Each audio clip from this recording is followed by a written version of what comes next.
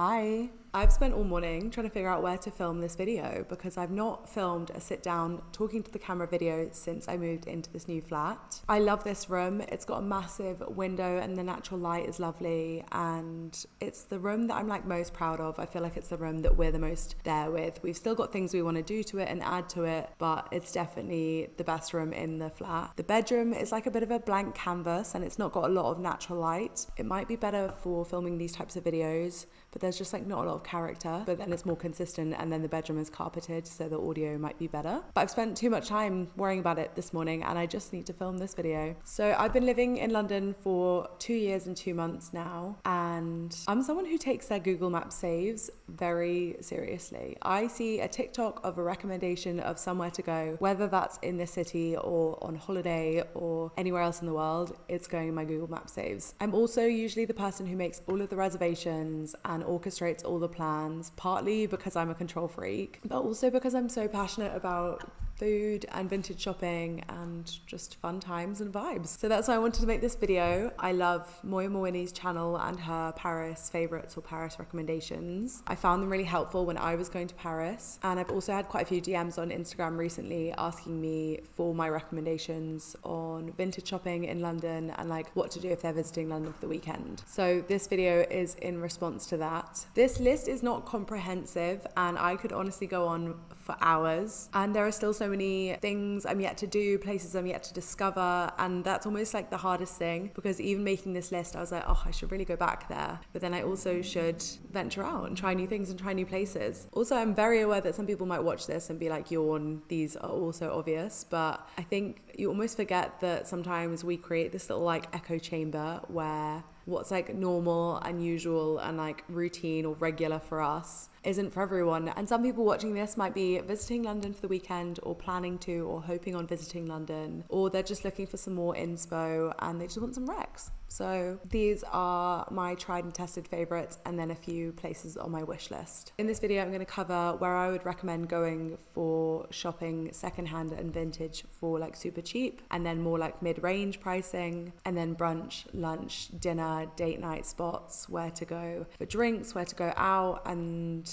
where to go for a lovely Sunday roast. Also, you will notice a majority of my recommendations are East London. I am an East London girly. My sister used to live in West London and she moved there like 10 years ago when she came for uni, and I always used to come and visit her, and I used to be like, I don't like love London, I don't feel very connected to it, and I can't see myself living here. And then my boyfriend moved to Stoke Newington and I used to come down and visit him, and I was like, oh okay, like I get it now. I really feel like I can see myself here, and I definitely feel that way now that I'm here. I was like a little bit hesitant before I moved, I'm not gonna lie, because I always used to be so anti, but East London has my heart. I am one of those girls. So we're gonna start with cheap thrifting. I'm not a big charity shopper in the UK, I'm not gonna lie. If I happen to be going past one and I have the time, I will always go in, but I don't really like seek them out that much. I think because as a country we consume so much fast fashion, I think you just find that a lot of the charity shops are filled with fast fashion, and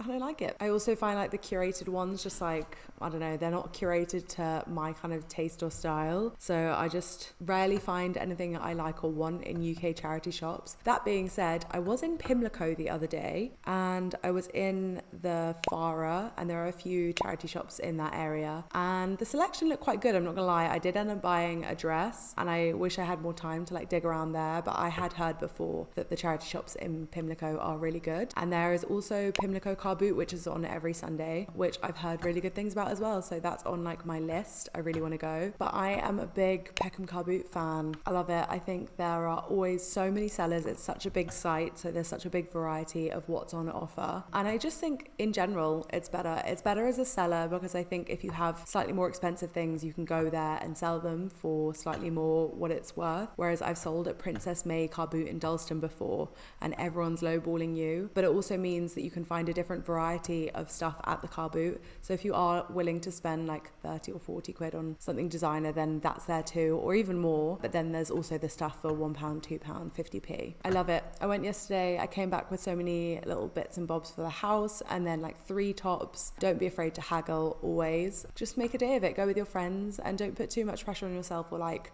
seek out anything. Just go with people who you trust their opinion and their feedback, because sometimes it's really hard to tell if you're just like caught up in the moment and want to get something, and then you get home and you're like, what the fuck is this? And if you're too scared to haggle, you can go with friends who can haggle for you. And then I mentioned Princess Made car boot in Dalston. I've been a few times now and come out empty-handed, whereas I've never had that with Peckham car boot. I don't know what it is, I just don't think it's as good. So for more mid-range vintage shopping, I would say to check out the Instagram pages of vintage sellers in London. If you're not sure where to find them, you can check out who I follow on Instagram, because I follow so many vintage sellers. But also a good place to look would be on Second Life Market's Instagram. They host really large scale pop-ups with lots of different sellers, and they'll tag the other sellers in the post or in the description of the post. But honestly, since I moved to London, it seems like there's been a pop-up on every weekend, and some of my favorite pieces in my wardrobe I bought at vintage pop-ups. I love a pop-up. I think it's a really good way to shop vintage at like a relatively reasonable price point mostly. It's like shopping Depop in real life and knowing that the piece fits you and suits you and you love it. But more recently, it seems like there's been a growth in popularity of vintage sellers offering private studio or showroom appointments. This is a really nice way to shop vintage as well, because you have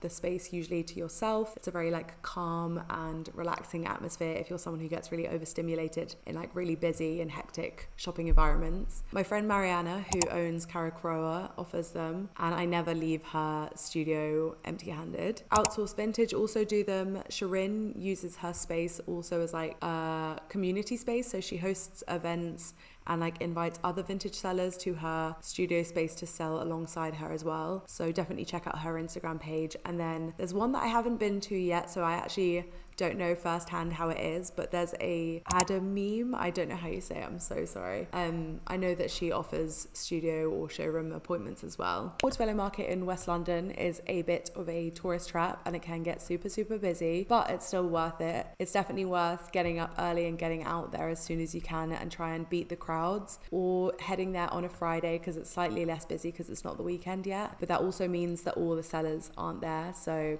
take from that what you will. My friend Caitlin, Nude Lagoon, usually has a stall at Portobello, but because of the nature of the market and how it works, it's not always in the same place, so I can't tell you exactly where it's going to be. But if you want to try and hunt her down, then drop her a DM on Instagram. The same goes for Brick Lane. It's in East London, and it also can be a really busy tourist trap, but there are some really good spots if you know where to go and when to go. There is a vintage market, which is below ground, that has 2 entrances, and there's like the newer bit, and I think I just in general prefer the newer bit because the older bit feels a bit more like a dungeony Aladdin's cave, and sure, you can find good stuff there, but in the newer bit you've got Proxy and you've got Vivian's Vintage, both of which have an amazing offering.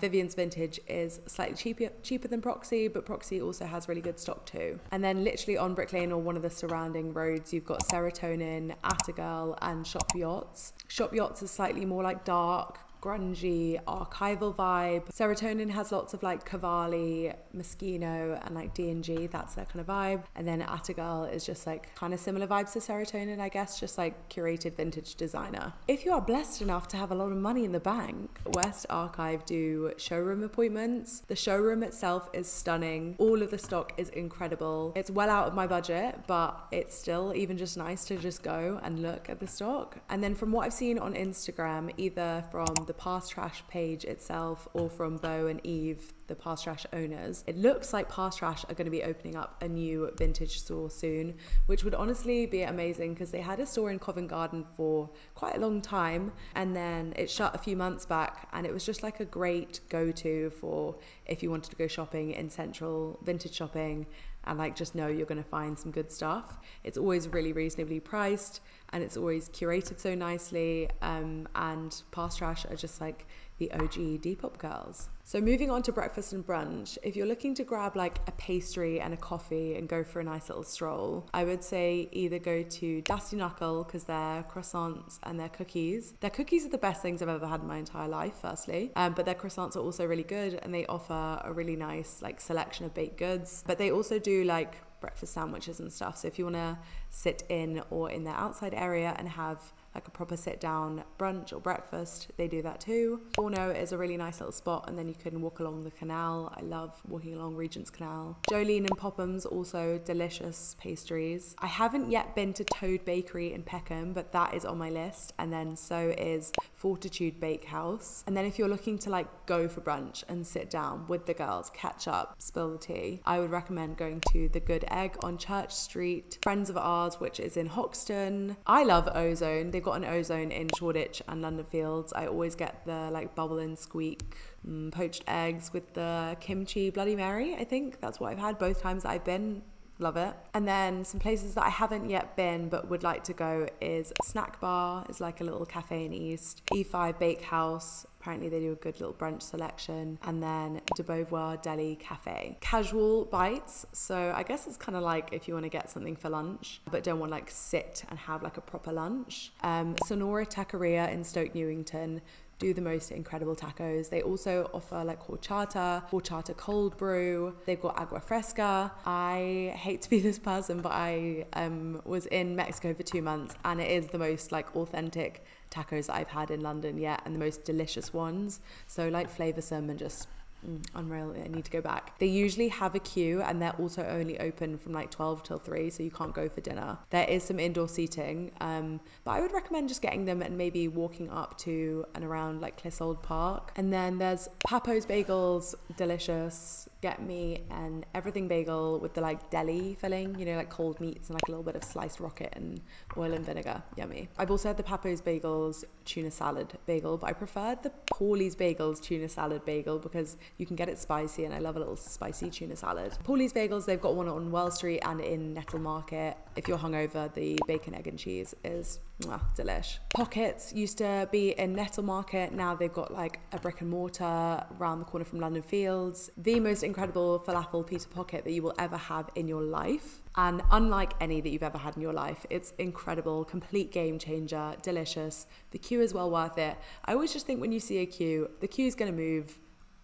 What's an extra couple of minutes? Like, it's not that deep. I feel like there's like a little bit of a debate between what's better, Dom Subs and Rogue Sarnies. Rogue Sarnies is better bread, in my opinion. I do really like Dom Subs, but Rogue Sarnies is also delicious. But if you want like a good sandwich and then go and sit in like Haggerston Park, just lovely, really, just lush. You can pre-order, and I would recommend pre-ordering because the queues also get pretty wild.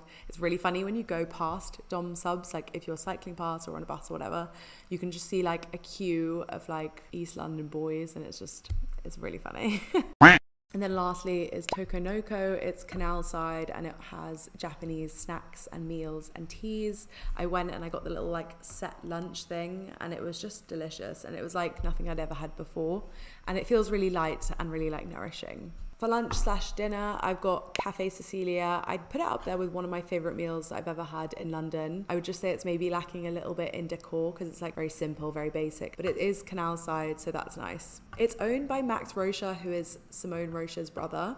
Crazy. Imagine being their parents. Really, really delicious food. I think quite hard to get a reservation, so book far in advance, but I mean, what's new in London? Jolene on Newington Green is also incredible for like small plates and natural wines. There are a few Jolene's that you can go to and get pastries and coffee, but I'm pretty sure the Newington Green one is the only one where you can go and have like a sit down lunch or dinner, and the food is incredible, like so good. Forza Wine in Peckham, so south of the river. My friend Eleanor does it every year for her birthday, and if you go and the weather is nice and the weather's on your side, you're going to have the best evening. Book to go around sunset because you can literally see the sunset over the city. It's a rooftop wine bar, but they also have food, and it's kind of like a sharing small plates vibe again. Top Cuvée also do amazing seasonal small plates and natural wines. The service is amazing, the vibe's really good, and just the food is incredible. And lastly, Rita's in Soho. I love it. It's like fancy American diner style food. So you go and you get the like crispy chicken Caesar salad and the chips and the Diet Coke, but they also do like an amazing selection of food and drinks. And I love it. Date night spots, if you're looking for somewhere like with a bit of a sexy vibe to go, I would say Moo in Dalston is really good. It's Japanese food. It's a little bit more on the pricey side, but there's live music, and like right in the middle of the room were these two guys just like jamming when we were there.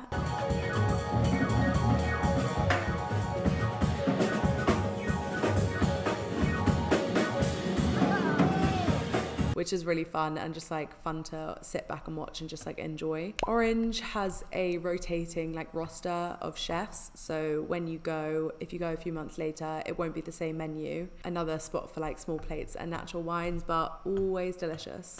And then 392 Kingsland Road, it's a bar with like a few small food offerings. I saw they had tiramisu on the menu, so I really want to go back and try their tiramisu. On Wednesdays they have live music, but also just like on the weekend it's a nice spot to go for a little cocktail before you go out for a meal with your partner or partner to be or partner for the night. Little Duck Picklery. Solly and I went there really spontaneously. My sister had recommended it to us. It's in Dalston and it has, the brother restaurant is Duck Soup in Soho that I went to with Susie and her boyfriend James. The food is amazing. Seasonal, small plates, natural wines, but I love it. Even nicer at the Little Duck because you can sit on this like sort of main big high up table and watch them make your food for you, whereas Duck Soup is more of a classic like go and sit at your table and your food gets brought to you. Pasta. I have like a whole section dedicated to pasta because I've been to so many good pasta spots in London. There is Ida, which is like a really sweet little Italian restaurant, and the pasta and the tiramisu was delicious. We went for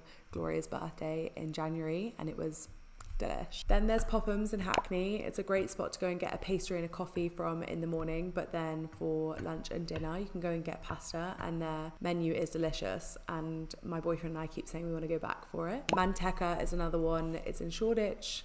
Really lovely pasta, kind of small plates again, so you can try and share a few different things if you're with a few different other people. Campagna around the corner from Columbia Road, delicious pasta, really hard to get a reservation I think, but I went with the girls last year and it was lovely pasta and lovely tiramisu. There's a theme with this whole section. And then there's a few on my list that I really want to go to. Darling's Pasta, supposed to be really good. Tom's Pasta is like a super casual place, but they apparently do really good lasagna and tiramisu. And then Luca has a Michelin star, so it's a little bit more expensive, but it's supposed to be lovely. Really hard to get a reservation. Anytime I've looked, it's just like never had anything free around the time that I've wanted to go. And then Dalla in Hackney, I walk past it every day on my walk to work. It's in Homerton, it's an Italian, and they look like they also have lovely tiramisu. I feel like the Asian section of my list isn't like that extensive, but Baba Sang in Dalston is the best Korean food I've ever had. The Korean fried chicken is so like tender and succulent and just like delicious. The kimchi was really nice. The pork bulgogi was really nice. I've been twice and I just think the quality of food there is incredible. Then there's Kiln in Soho. It's a Thai restaurant. Solly and I went for Valentine's Day this year and it was absolutely delicious. Jinju in Soho. Solly and I actually went years ago. 4-5 years ago. The food I remember just being really good, but also the vibes were quite fun. I feel like it'd be a fun place to go for dinner and then drinks and like get a little bit lit. Jan Impression, you've probably seen it on TikTok. It's a Chinese joint and you can't book, but they've only got like a few things on the menu and the service is really quick, so it's like a pretty quick like rotation of customers. So if there's a queue, just get a beer and you'll be fine. It'll be over in no time. Norma's is a Malaysian spot in West London that I've been meaning to try. I just haven't yet, but I think because it's in West that I've just like never had a time where I've been like, oh, should we just go there? But it is somewhere that I really want to try. Pubs, if it's sunny and you want to sit and have some pints outside with your friends, Clissold Park Tavern, Bank of Friendship, Spursdoe Arms, which I know is a bit stereotypical East London, but that's what it says on the tin. Canonbury Tavern's also a really good one. Duke of Wellington's good for like an after work pint on the park. So if you want like a fun boozy night out, maybe you want to go for a dance or just like keep the party going after going to the pub, I would recommend Dalston Jazz Bar. Around like 10:30, 11, it turns into a nightclub. Old Queen's Head is a pub in North. It's got a club upstairs and they play like old school R&B bangers and like Drake and like that kind of vibe. It's really fun. Moth Club, I've not actually been, but I've heard really good things. Ridley Road in Dalston, that's like a classic. I mean, the amount of times that we end up just kind of going there just because you can't really go wrong. The Haggerston, I feel like sometimes it's been a bit hit or miss. It's a pub but it kind of turns into more clubby scene. You can actually hire the upstairs room as well for like private parties. I want to go to Jumbie. Me and Vivian and Gloria were saying we should really do like a girls' night out there. You can go and have Caribbean food and then it kind of turns into more of like a dancey scene. It's in Peckham, so not East London. Well, East London but south. Brilliant Corners is also really good fun. It's a Japanese restaurant but they kind of turn it into a club around like 10, 11. So I would recommend going there for food and then kind of just staying for when it turns into like fun, dancey vibes. Okay, so after your big night out, you're hungover, you want to go for a Sunday roast. I actually used to not rate going for a roast because I would always just be like, they're better at home, until I had a few good ones in London. So the Albion in Highbury and Islington, they've got a cute little like outsidey courtyard area. I wish we were sat outside there when we went, but the roast was really good. Lady Mildmay on Newington Green, that's a delicious roast. The Marksman's a really, really, really good roast. Slightly more on the more expensive side, but I would say worth it. And then top of them all is Draper's Arms. It is the best roast I've had in London. It's so good. I went recently and I cannot stop singing its praises. I've got two other places that I haven't mentioned, but they're like on my list. It's Bistro Freddy. I've actually booked it for mine and Solly's 6-year anniversary. And then Bambi in Hackney. I'm actually, after this, I'm gonna book Bambi in Hackney for me and the girls because I really want to go. And Leo's on Chatsworth Road. I think that looks really good. The last category in this video is if you're looking for inspo for what to do for your birthday, and it's kind of just things that I've done for my birthday. So I mentioned Rita's in Soho before. They've got like a private backyard dining area and you can book that out, and I think its capacity is maybe 12 people, and it's usually a set menu, and I think it's around 60 quid a head, not including alcohol, so it is a bit more on the pricey side, but I would say it's really well worth it. The food is delicious, the vibes are amazing, like it's just such a lovely atmosphere and a great place to have a birthday, especially if you're a summer baby like me. El Pastor, there is a few of them in London. I think I booked the one around Soho. They do like a private room if there's a big group of you, and then they just do good tacos and margaritas, and they brought out tequila shots that were like so big. And then we went from there to Below Stone's Nest, which is just like a good night out in London, like a pretty guaranteed good vibe in Central. Pause of Wine, I mentioned my friend Eleanor does that every year, but if you book that around like an hour leading up to sunset, and then for sunset, gorgeous, especially the private room. Dalston Jazz Bar, I mentioned that before, is a good night out, but also they do seafood. So we went for Solly's brother's birthday and there was like a big table of us, there was like 14 of us. They're very accommodating. I feel like it'd be really fun to just like book out the whole restaurant because it's not very big. They just keep bringing out these fish dishes and you just pay what you feel. So I think we paid 40 for the food and then just paid for our booze, whatever we drank. You kind of pay for the booze at the time as you order, and then they take away the tables and the chairs and they turn it into a nightclub, and it's really fun. And then there's a roller disco in North London and it looks really fun, and I feel like if I don't do it for my birthday this year, I'll do it for my birthday at some point. I've just had really good things. Okay, I feel like I've been talking for so long now that I have like actual cotton mouth, so I'm gonna finish this video. If you have any other suggestions or places that I should add to my list, please let me know in the comments, and thank you so much for watching. I'll see you in my next video.